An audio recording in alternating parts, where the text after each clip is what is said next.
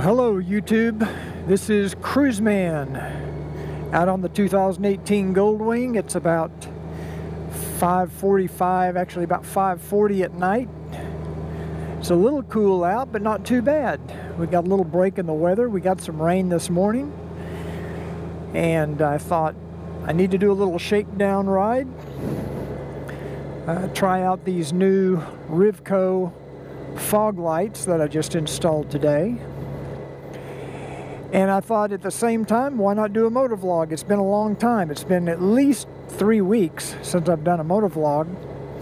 We were out of town for about 13 days, down in the Caribbean on assignment for our other website, cruisereport.com, but we're going to be home for a while. I've got a lot of catching up to do. I have been super busy working on these new maintenance videos for the 2018 Plus Goldwing. And I'm telling you, I think those of you that have already pre-ordered, I think you're going to be pleased with the result. I'm putting a lot of detail into these videos.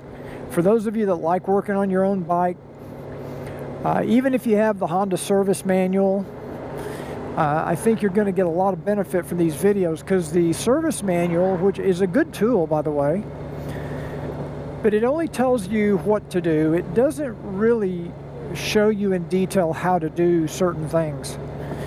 So I'm going to, and I am taking the time to kind of go into a lot of detail to show you how to do some of these specific maintenance tasks for the 2018 Goldwing. So I hope you enjoy them. Many of you have already pre-ordered the videos from my website, and I appreciate that. I'm also doing a little shakedown ride on my brakes, because I just did a brake video where I flushed and bled the brakes, and I always like to do a neighborhood ride just to make sure the brakes are working good. They feel really good right now. Now my bike is pretty new. It only has 7,500 miles on it, so it really didn't need to have the brakes flushed and new fluid put in, but you know, I had to do the video to show how to do it, so I got new brake fluid at 7,500 miles. Same with the brake pads. My brake pads really look almost brand new, especially the ones in the rear. So I just cleaned them up, put them back in, but at least once you see how to do it, even with your, put new pads in or not, at least you know how to do it now. Or you'll be able to see how to do it. Actually, the brakes on the 2018 Goldwing are one of the few things, it's actually easier to work on than it was on my 2012, on the previous model. There's a lot less stuff you have to take off, and it's just, overall, it's just easier to work on. It's very unusual for me to be out riding after dark. I don't typically ride in the evenings after dark. Now I ride in the morning when it's dark, when I go to get coffee in the morning, but I rarely get out this time of night. But you got to try out the fog lights, so you got to ride when it's dark. I do not have the fog lights on yet. I'm waiting for it to get a little bit darker before I try those out. So anyway, we have new videos coming up on the YouTube channel. Not only this motovlog, but we'll have the Rivco fog light installation video and review.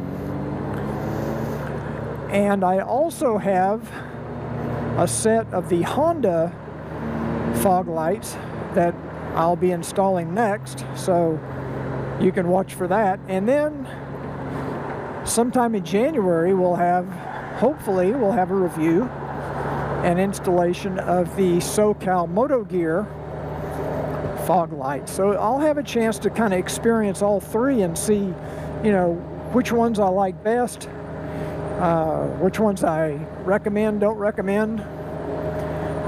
But These Rivcos were actually pretty easy to install. I was surprised. So make sure you check out the video. I should have it up, I'd say within a few days it'll be up there on the YouTube channel. I want to thank all of you. We hit 13,000 subscribers on YouTube. And that's a really, really big deal for me. I was really excited about that. It happened while I was out of the country. But I shot a little blog video from the cruise ship just to thank everybody. But, and you know, it's a good time, I guess, to mention that if you like these motovlogs, if you like my videos, if you like this channel, please take a second to subscribe down below. Hit that little subscribe button. And if you hit that little bell icon, YouTube will notify you when I come out with new videos, which is kind of cool. I've been using the community tab more on the YouTube channel. I'm posting updates on stuff that's going on. It's kind of like a, oh, I guess you might call it a blog. But the community channels where I can post pictures or just post information, stuff that's going on. And some of you have been commenting on those and participating in that. So, you know, send me some comments. Let me know what you think of that community tab, or if you even use your community tab on YouTube. So lots of stuff going on, guys. I'm waiting on a couple of windshields from F4 Customs. I was hoping they'd be in today. Now these are for the 2001 to 2017 Goldwing. And my understanding is they're going to send me a +2 and a +4 to install and review on, I think it's going to be a 2016 Goldwing trike. I'm not sure about that. I have a dealer lined up, or I have somebody lined up that has a 2016 trike, and I've never ridden a trike, so that'll be kind of an experience. So I'll make sure to do a motovlog from the trike if that ends up happening. So just out for a nice evening ride. I haven't been for a ride in almost a week, because I've had the bike torn apart doing videos. And so it's nice to get out. It rained this morning. It was really cold the last few days, so wasn't good days to ride anyway. So anytime the weather's like it is right now, it's 57 degrees out, no wind. It's really pretty pleasant. I like this kind of weather. I even like it when it's 48, 49 degrees. As long as it's not windy. I don't like the wind, and I don't like the wet and rain and all that junk.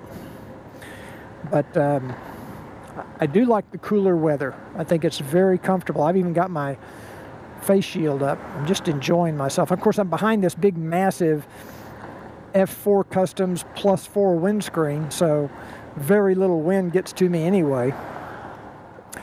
Also, just before we left town, I went ahead and signed up for Sirius XM. I'd been waiting for the right deal to come along, and they finally hooked me.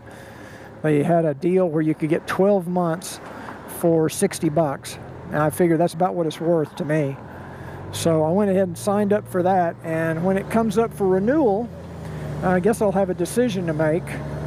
I know I've been able to negotiate with them before, so you know, it's only worth about $79, $80 a year to me. I don't listen to it that much. Usually the only time I listen to it is if I'm on a road trip. It is kind of nice to have some of the Sirius XM radio stations.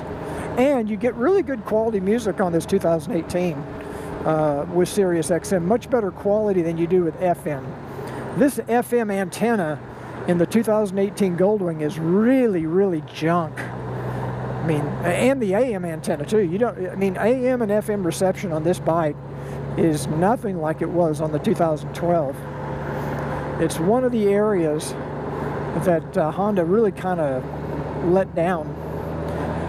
And I have a friend out in North Carolina, and he and I've been talking about it, and he's tried out some other antenna options, and he hasn't had any success yet. So we're looking for a solution to the poor reception radio reception on the 2018 Goldwing.